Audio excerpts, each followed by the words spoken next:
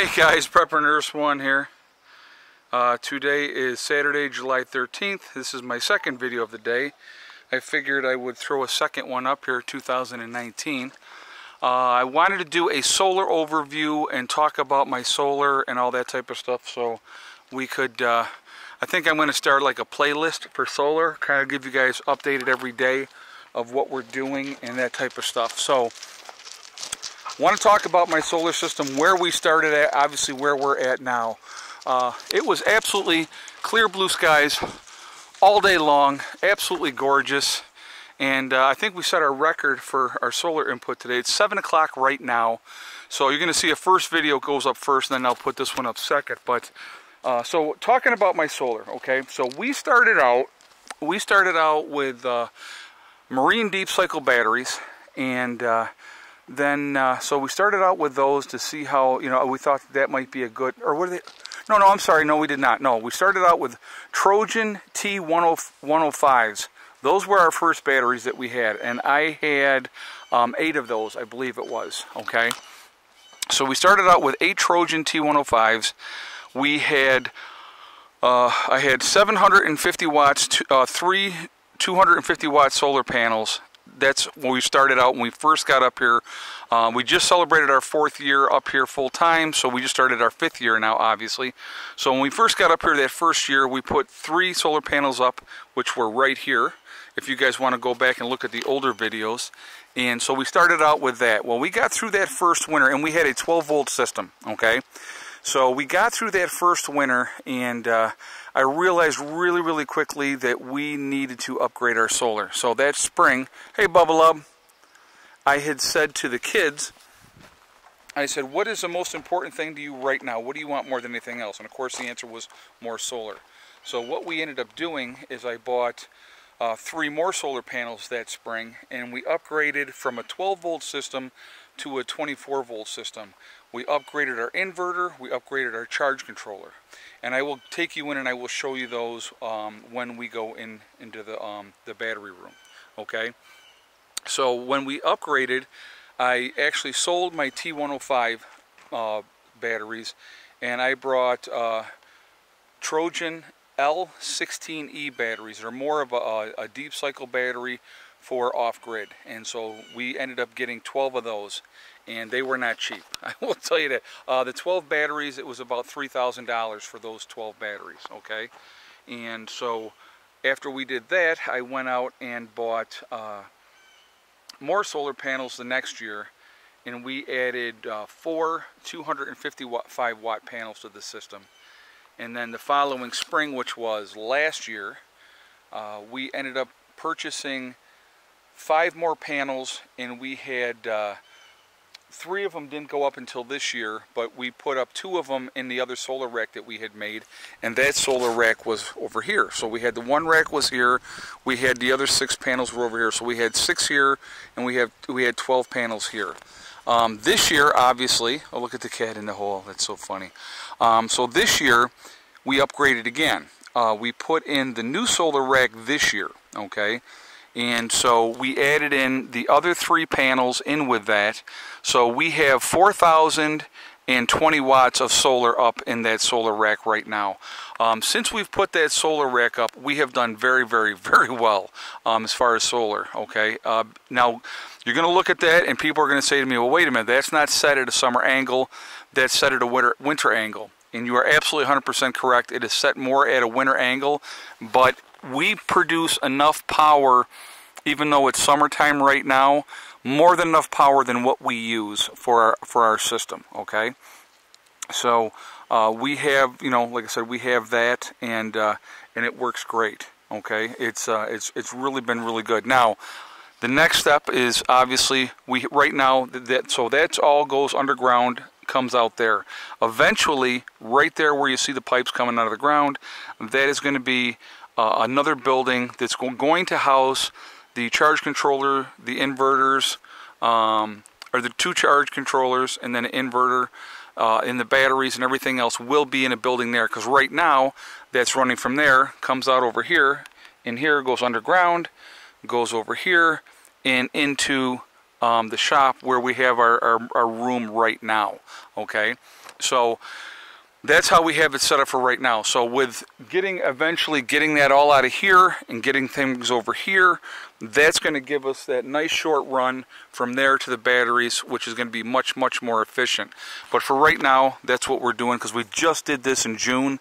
So it's a matter of saving up some money so that I can build a small building here and get that in place. And when we did the trench for putting in the solar rack and stuff like that, we discovered a spring over on this side that was weeping in and filling up there. So that's what that other pipe is. And then Heather's taking the puppies in.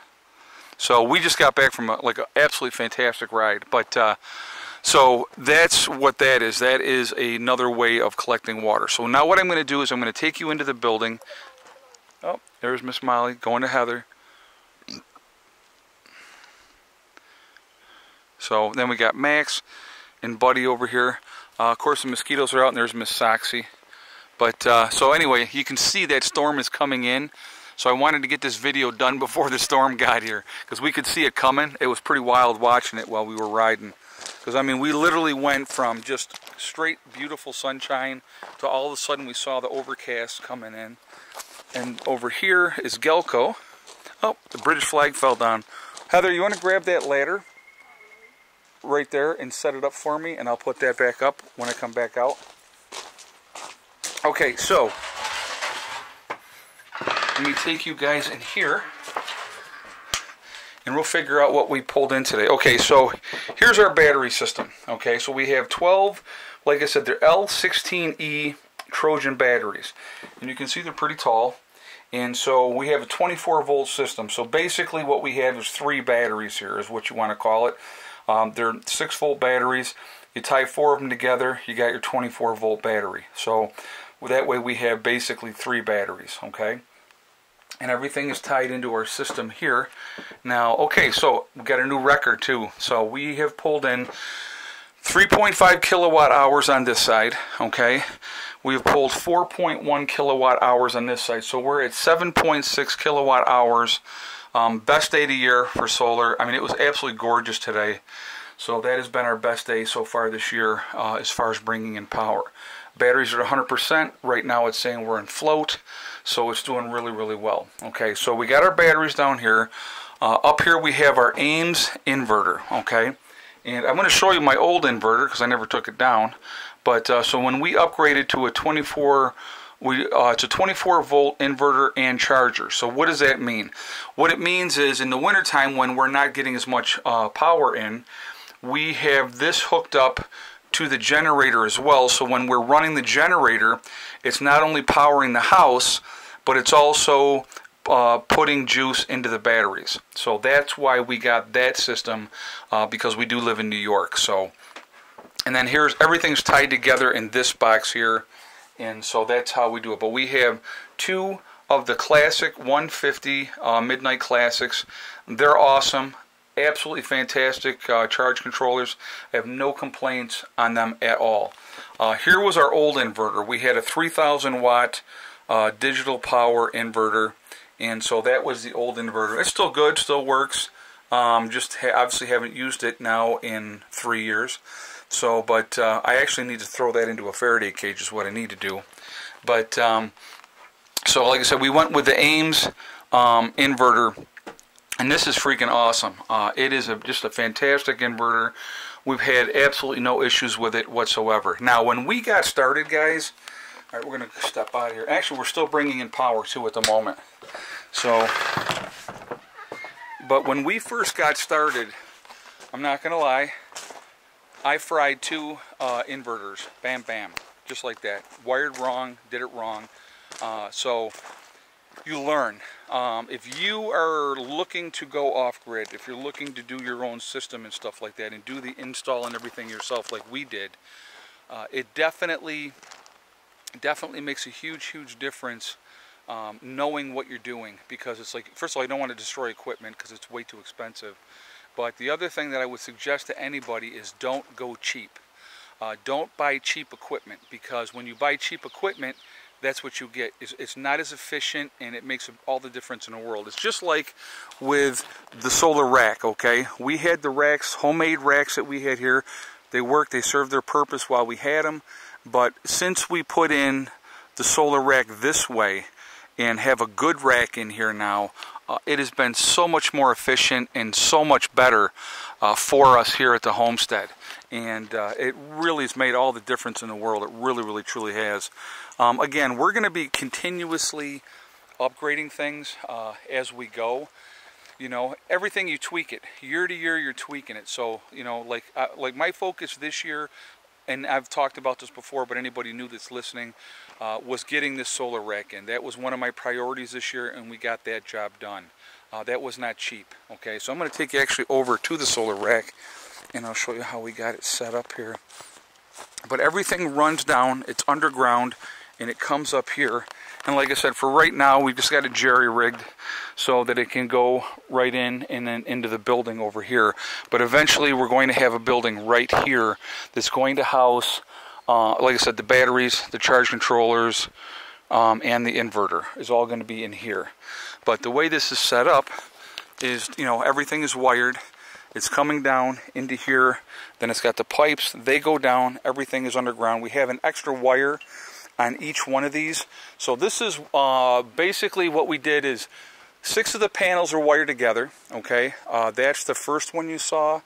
And the other 9 are wired together. Okay, so these 9 panels here are all wired in, and they all, like I said, go down into the pipes. Now, I did want to show you, if we want to adjust this down the road, we absolutely can. We basically have to have 5 guys on ladders. Everybody loosens everything up, and you would move everything together. Okay, you'd probably actually have to have more. We'd have to disconnect these. Okay, so support bars, and then we would have to adjust it out, and so that's how that would have to be done. So in all reality, I pull enough power in with this system in the summertime that I can just leave it like this, so that it's more optimal for the winter. I'm actually pretty excited to see what we end up pulling in this winter, because like I said, we have 900 more watts of solar up this year, and now everything is up. Before, if you look at the older videos, like 6 of my panels were like very close to the ground, and so, you know, and the other rack, I was like cleaning it all the time. With this rack the way this is, even if we're going to get some snow, it's going to melt off and it's going to slosh right off. So it's going to be a lot easier to maintain and take care of, which is going to be great. I'm still going to get some kind of a squeegee to clean these off, but no, this has been fantastic. I'm not going to lie.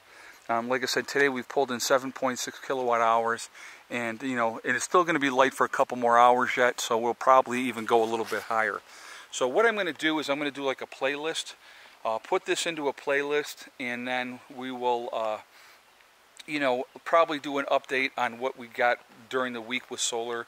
I may do like, I might do it every day, I don't know yet. Just do a quick video, let you guys know what we brought in that particular day and how it went and stuff like that. So, but it's pretty neat. It's been an interesting ride to learn how to do this, I'm going to be honest with you.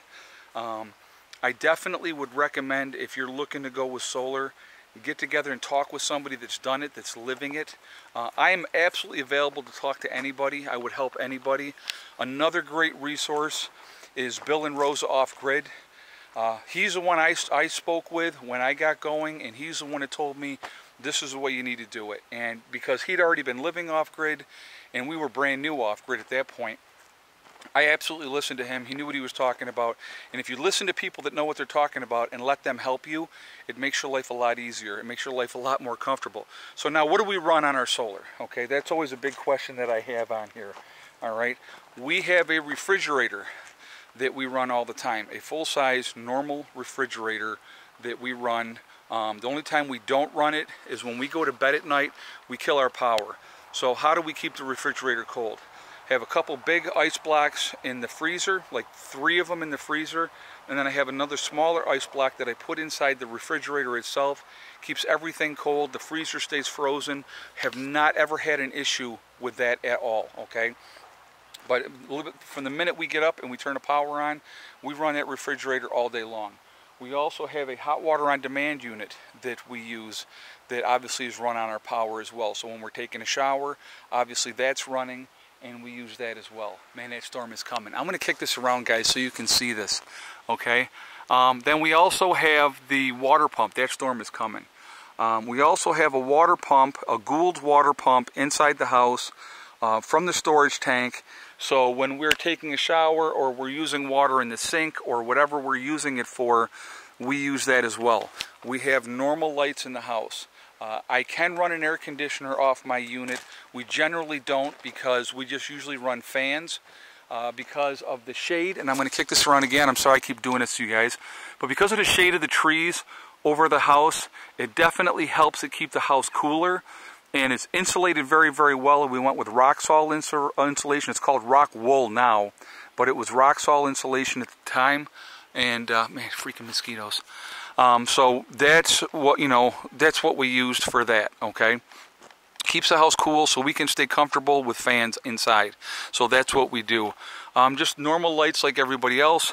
I run my laptop. The kids are always running their laptops. So there's generally at any given time, there's 3 laptops running constantly, okay? So, kids are on theirs obviously more than I am, but, in the evenings, we're always on our laptops, and we're basically running off our batteries. And now our normal time to go to bed, summertime, so 1, 2 o'clock in the morning, and we are on solar that entire time. Now, again, freaking mosquitoes, I'm telling you. So we'll find out this winter how it's going to go when the winter gets here.